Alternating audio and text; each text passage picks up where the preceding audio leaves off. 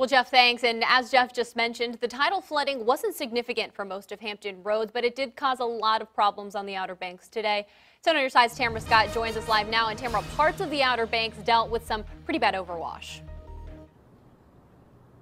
Yeah, that's right. NCDOT workers have been out working really hard these past few days as they try to keep drivers safe as NC12 began to wash over. Now, low tide has already passed for the day, but take a look at these pictures and video of what NC12 and parts of the Outer Banks looked like earlier. During high tide, the ocean water is rushing over the dunes, creating what almost looks like a lake on the road. Now, Tim Hass with NCDOT says part of the road between Rodanthe and Bassenite Bridge are now open after previously being closed today, but they anticipate it may close once again. They reach high tide again later this evening. They also encourage people to turn around from standing floodwater, but once it goes down, there are some things to keep in mind.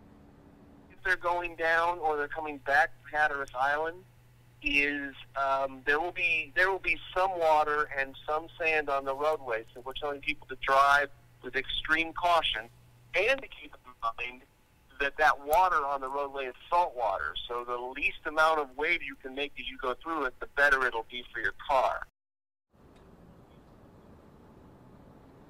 Now, Tim says their crews will still be out there as long as this continues to be an issue. Stay with WAVY on air and online with any updates.